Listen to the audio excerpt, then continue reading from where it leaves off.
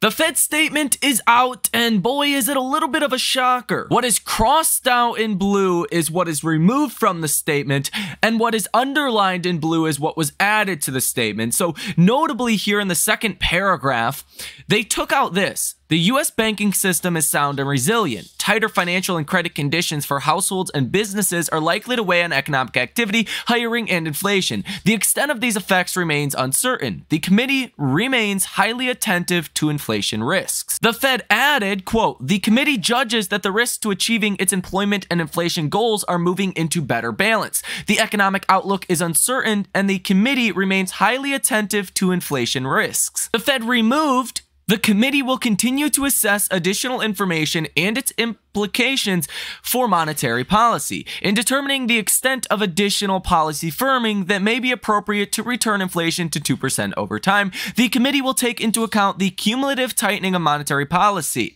the lags in which monetary policy affects economic activity and inflation, and economic and financial developments." So that was taken out, the additional policy firming, which can be seen as bullish. This was added. "In considering any adjustments to the target range for the federal funds rate, the committee will carefully assess incoming data, the evolving outlook, and the balance of risks. The committee does not expect it will be appropriate to reduce the target range until it has gained greater confidence that inflation is moving sustainably towards 2%. So in the statement itself, not a lot changed, but they did push back at least a little bit on rate cuts coming soon, and they're more so leaning towards rate cuts and taking out additional policy firming. But it's really the press conference that is the important part. And that is where the bombshells were dropped that caused the S&P 500 to trade down about 1.25%.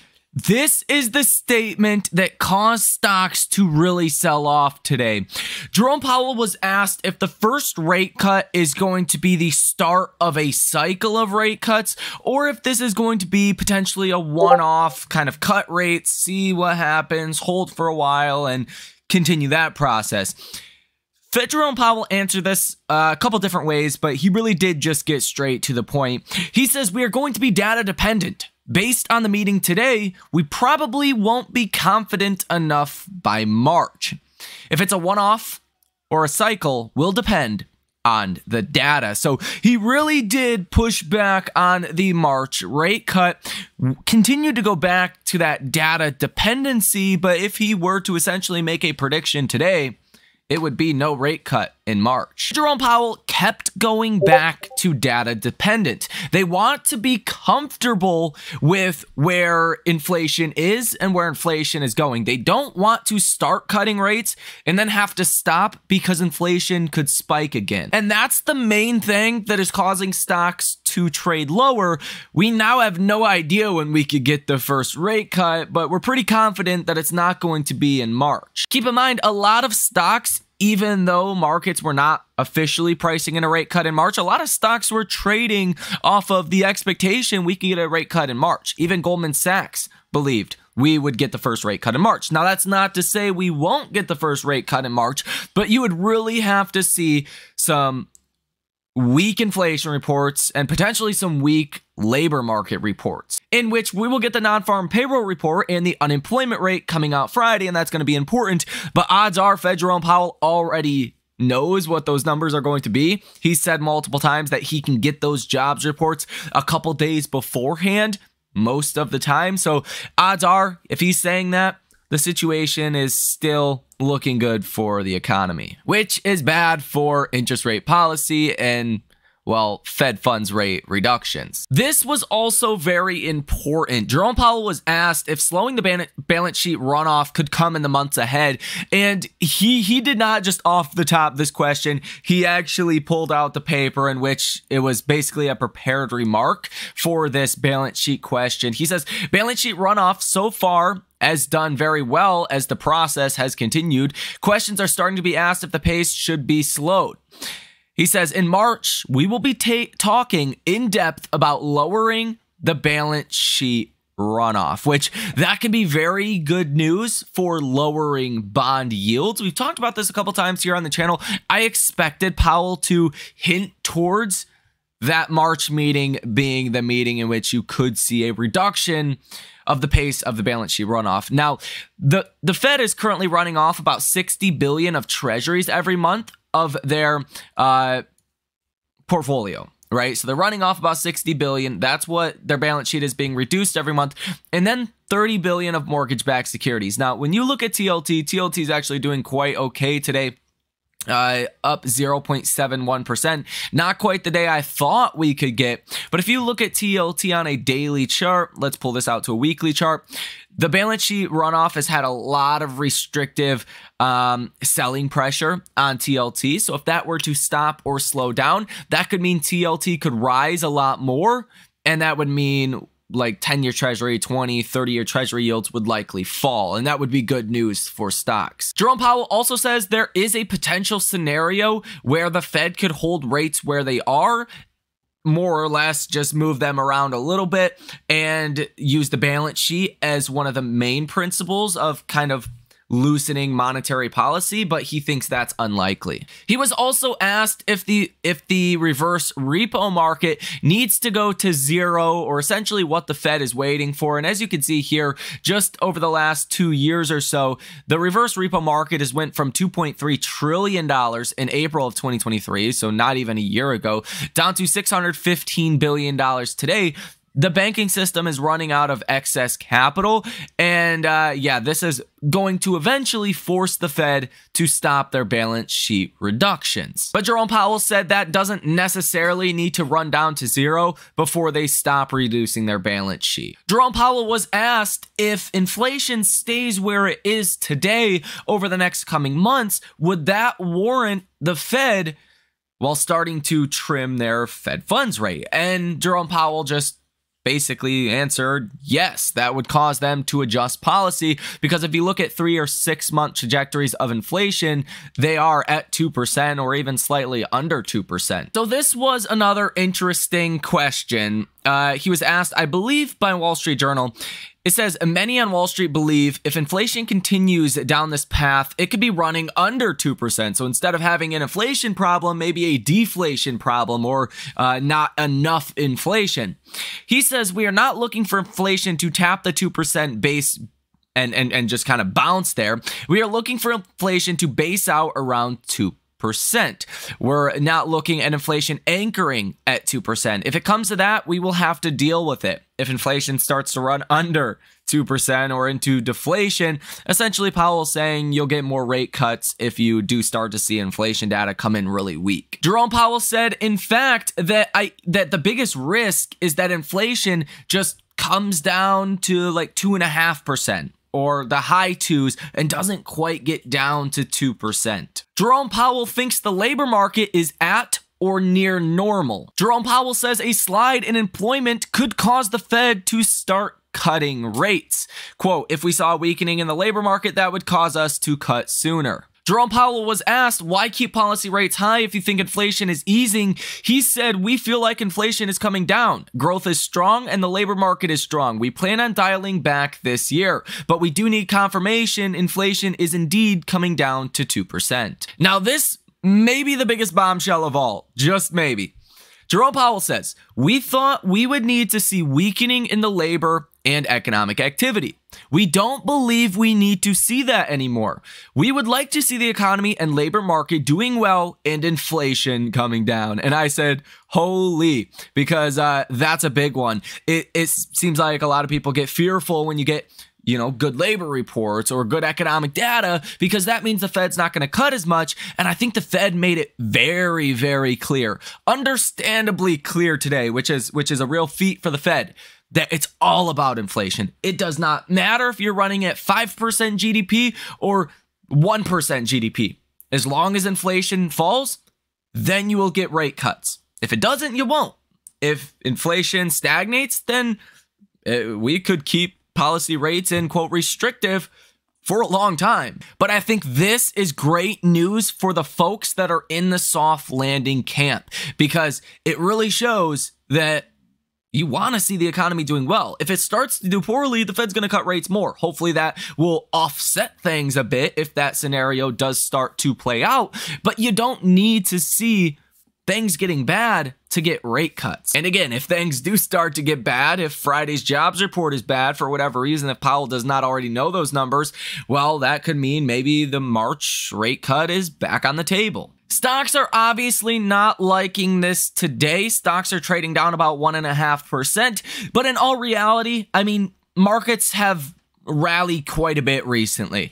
I don't think this is groundbreaking new information, at least on the part of no rate cut in March. Most investors are expecting the first rate cut now in May or June, but I do think it is that knee-jerk reaction, the realization that we need to get more data on inflation, that it's going to take longer for the Fed to cut rates, and maybe instead of pricing in 5, 6, 7 rate cuts in 2024, we may only get 3 rate cuts that the Fed signaled on their last Fed meeting via the summary of economic projections. Overall, stocks have been rallying basically every single day, hitting new all-time highs. This was bound to happen either way to see a bit of a correction here, but it looks like Jerome Powell's comments around March, probably not seeing the first rate cut, are enough to tip things over the edge, all things considering. Google was down big time today. Google is down 7.4% right now. Microsoft down 2.5%. Apple reports earnings on Thursday. Apple's down 1.6% after falling about 2% yesterday. Even AMD, the strongest of the bunch, with arguably the worst earnings out of all of them and by far the worst guidance, AMD only down 2.5%. Still, there's a lot of red across the board, especially with your Magnificent Seven or your just big tech names. Tesla stock, one of the better performers today. Tesla stock is down 1.7%. At one point today, Tesla stock was positive when Fed Jerome Powell just started speaking. As you can see here, Tesla stock was doing pretty dang well ever since the open of trading today, or really ever since the bottom in after hours you've seen yesterday at $182.53. Tesla stock started to rally big time, hitting a high of $193.96 today. It seems like the whole Elon situation is really just, I mean, over with at this point. As far as the board and 25% voting power and his compensation package, it looks like there's going to be a remedy for that. And Tesla stock investors, well, really shrugged it off today a lot more than I think most people realize. I think Tesla stock is coming back with a vengeance as long as stocks do not fall with a vengeance. Following Jerome Powell, yields are rising at least a little bit from where they were. At one point, you were down about 10 basis points on the 10-year Treasury. Now you're only down about 6 basis points to 3.994%. I don't think Treasuries are going to rally all too much from here. If anything, what we got today was bullish for Treasuries, especially the indication that balance sheet runoff could start, well, end in May, or at least slow down quite a bit. But I don't think it's enough to cause a huge move either direction for the treasuries at this point. Let's get into all of your Tesla stock specific news today, starting with a post from Elon Musk. He says, never incorporate your company in the state of Delaware. Elon also says that he recommends incorporating in Nevada or Texas if you prefer shareholders to decide matters. These tweets come in response to Judge McCormick's ruling that Elon's 2008 compensation package was excessive and there needs to be ramifications. And we don't know ultimately what those ramifications will mean, if Elon will have to sell stock, give back some of his stock options.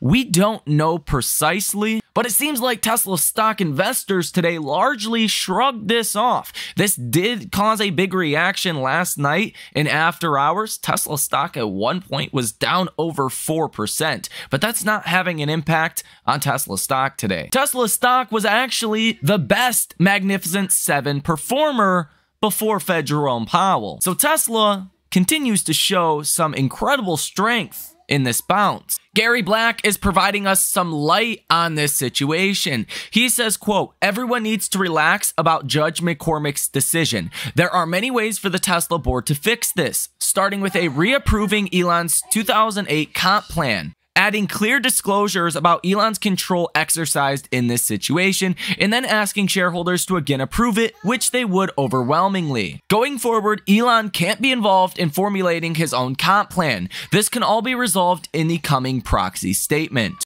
So really, long story short, this is not a big deal for Tesla stock. Tesla Europe and Middle East X account says we invited Tesla owners and select media to Golsflet in Norway to drive Model Y performance and Model S Plaid 900 meters above sea level on a frozen lake with temps that reached as low as -15 degrees Celsius. Jim Farley, Ford CEO, says when we announced Ford EVs would get access to the Tesla superchargers, I said we'd send customers a fast charging adapter. I'm pleased to confirm that eligible Mustang Mach-E and F-150 Lightning owners in the US and Canada can reserve a complimentary adapter starting soon. The Polestar 4 EV has officially gone on sale in Europe and Australia with a starting price of about 60,000 euros. BYD said this in regards to Tesla, quote, Tesla is our very respected industry peer.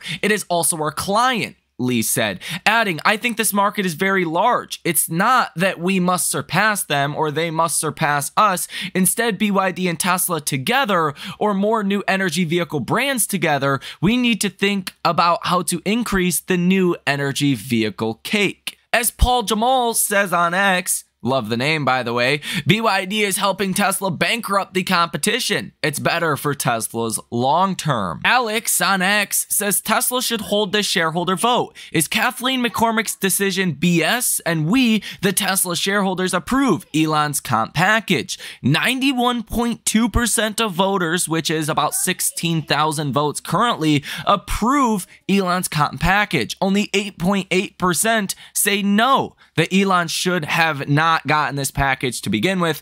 Elon Musk actually responded and commented to this post and said, interesting. Elon posted this video. He says, going for a walk with Optimus. And here you can see the post from Elon. Elon Musk created a poll on X, says, should Tesla change its state of incorporation to Texas, home of its physical headquarters? 87.4% of investors, presumably investors, said yes. 12.6% said no. Tesla just sent out this new email that says, experience parkulate-free cabin air.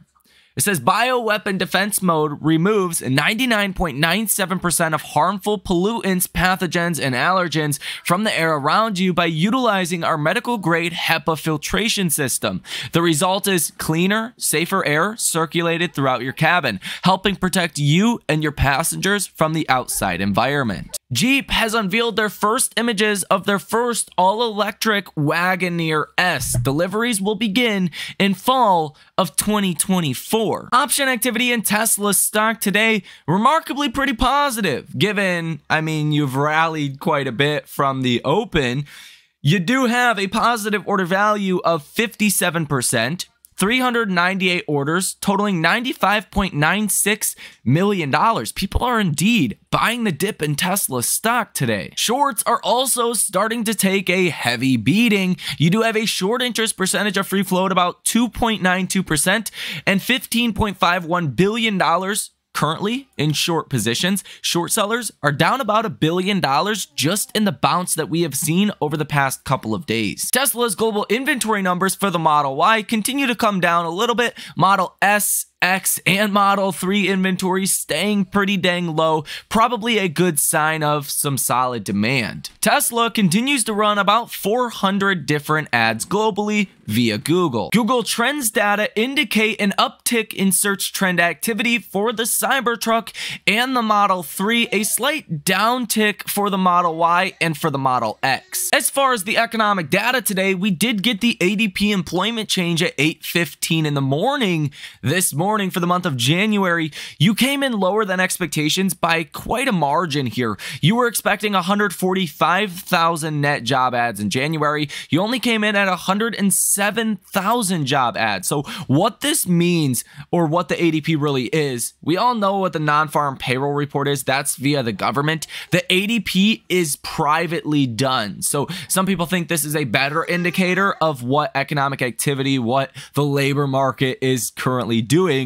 And you did miss well, quite a bit here. This report typically comes out a couple of days before we get the non-farm payroll report, and we're going to get that report coming Friday. It looks like estimates actually went a little bit higher for job gains via the non-farm payroll report following this ADP employment change, which is kind of crazy. Now, for the data on Friday, we're expecting 180,000 job ads with an unemployment rate around 3.8%. The percent of stocks above their 50-day moving average is down about 3.5% to 62.58. The dollar is down about 0.1%. Gold is up 0.5%, and TLT is up about 1% today as well. That is all for this video. Let me know what you think about this information down below in the comment section. Tesla stock closing out the day down 2.24%, down 0.20% in after hours. The S&P 500 itself got smoked,